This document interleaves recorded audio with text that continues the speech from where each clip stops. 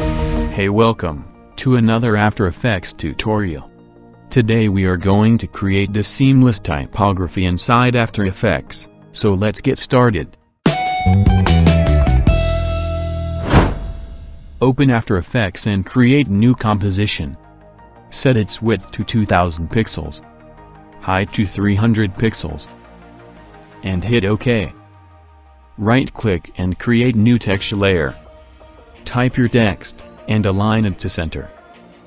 Now right-click and create new solid layer. Let's set its color to black and hit OK. Also place it below this text layer. Now, create new composition. Set its width and height to 3840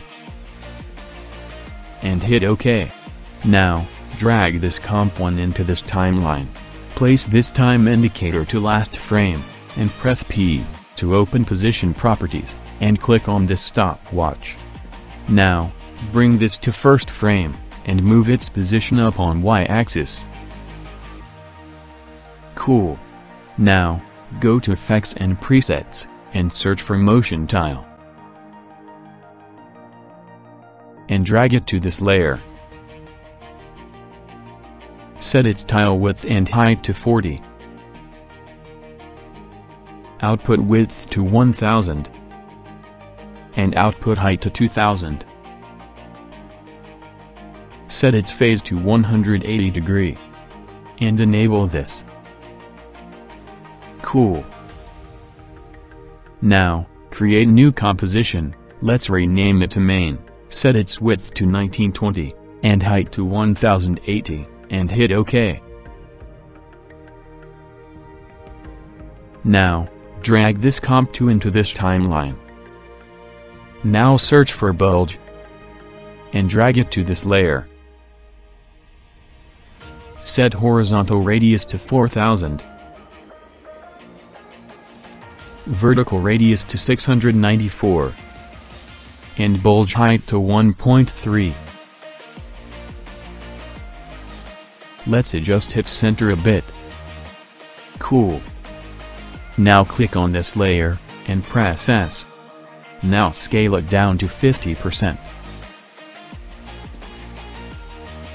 Now, right-click and create new solid layer.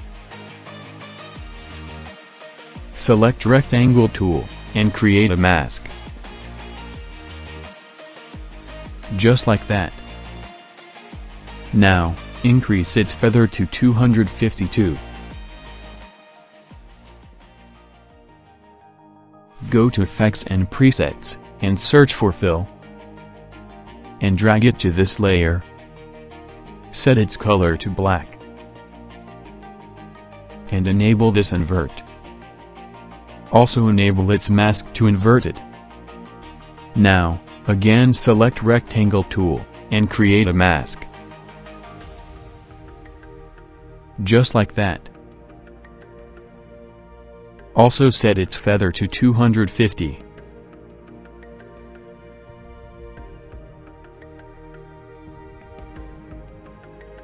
Also, change its composition mode to multiply.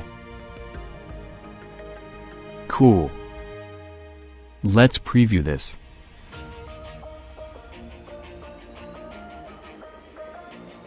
Awesome. Also, you can easily change its color if you want.